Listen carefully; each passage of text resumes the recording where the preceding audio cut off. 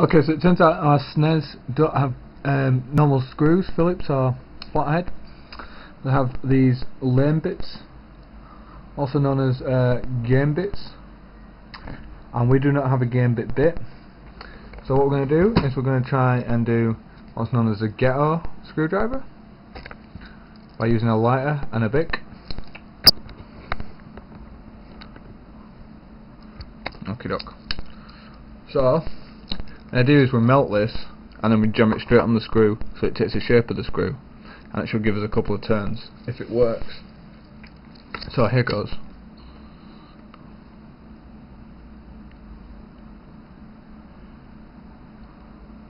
If it doesn't work, we'll have some other ideas. Please don't ruin the Snes. Right, so we put that on and hopefully it'll cool around the screw and cool into the shape of the screw, forming a homebrew screwdriver. Let's see if we can turn it. And that's the solution. It does not work. Okay, so using the same pen but using the other end, we managed to remove two bits, but now the pen seems warped, so it's not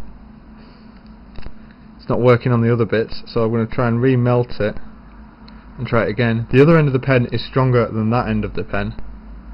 This end is stronger, more reinforced, so we're going to try and remelt it and reuse it again. I got two out. Let's see if we can get more out. Melted and drip plastic on me. Straight in over the screw, pressure on, lots and lots of pressure. You can't see this. There we go, lots and lots of pressure. And then let's try to turn.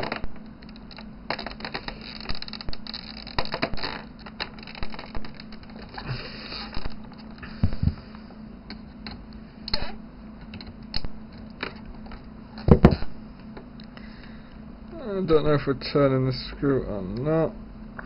I think we're just turning the top of it. Yeah, we didn't touch it. Let's go try and find another pen. Okay, so I managed to get rid of all the gear bit screws, remove them all, with the pen trick. These are bastard screws. Got all 6 out. Ho ho ho. There we go. They're all out. What I've done is I've replaced them with regular Phillips screws. I don't know if you can see it, you can. Phillips screws. So I'm going to take out the Phillips screws and then we can get to the goods. So bear with me while I do that. Right, so now we can disassemble the unit. It'll just come straight off. Goody goody. We will have to widen the cartridge slot, you can't really see, because it's not going to fit my American games. Let's continue. Right, I'm going to gut this out some more until we can get to the main board. Normal Phillips screws now, so dead simple. So remove them and then we'll come back to you. So we're back, we're down to the board. This is a chip we're going to work on first, and you can see how tiny these legs are. We want to lift 2 legs, the first 2 legs here, pins 1 and 2, and the first 2 legs here, which are pins 10 and 11, and it's marked on the board 01 there, 9, 10 and 18. So we want pins 1 and 2 lifted and pins 10 and 11 lifted. We're going to do that by heating it up with our soldering iron, a bit of braid, a razor blade, and hoping for the best. Try not to cut yourself when you're messing with a soldering or with a razor blade, and don't try and burn yourself when you're soldering iron. And try not to burn the board, capacitors and chips with your iron.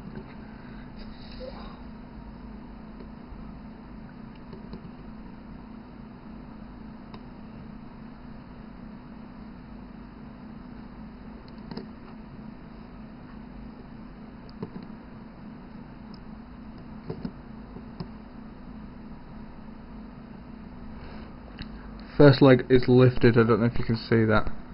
Have I got a zoom? Does zoom work in video mode? No, it doesn't. But if you get really close in, it goes blurry as hell. Huh.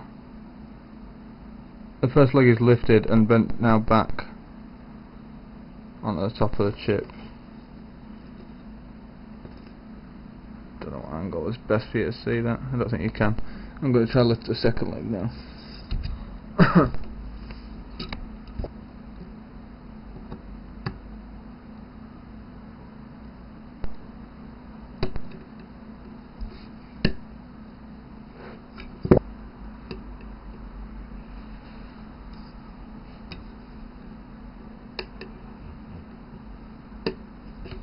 And we got it moving, it's almost up.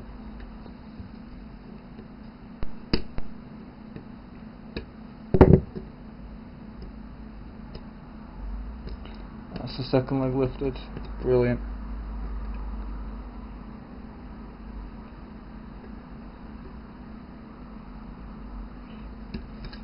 Let's see if we can see that.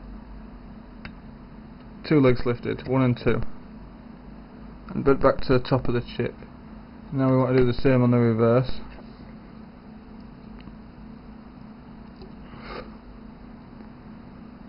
Any excess sole that we can remove.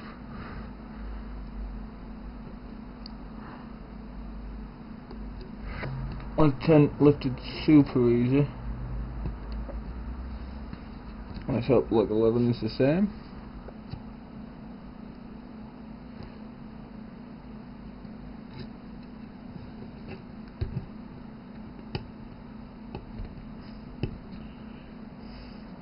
Leg 11 lifted.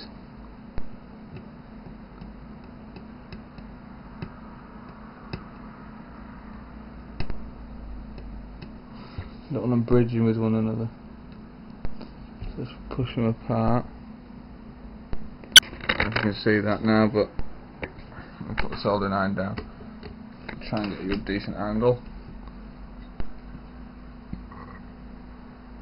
1 and 2, 10 and 11 lifted. Right, back in a bit.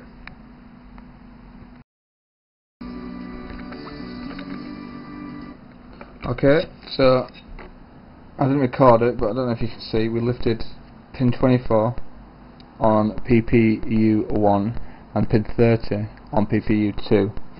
Trying to get decent. Now you can see it better from that distance. So that pin's lifted. All we did was wedge a razor blade in between the 2 legs and apply heat to the pin you want to lift. For pin 30 we did the reverse. We put it in between the second and last leg and then applied heat using a 40-watt iron, and they both lifted very, very easily. Very, very easily, like that. So they were actually easier than the CIC chip. Right, I'm going to go make my mod chip now, and I'll come back to you as I'm making it once I figure out how to use the PIC programmer. Back in a bit.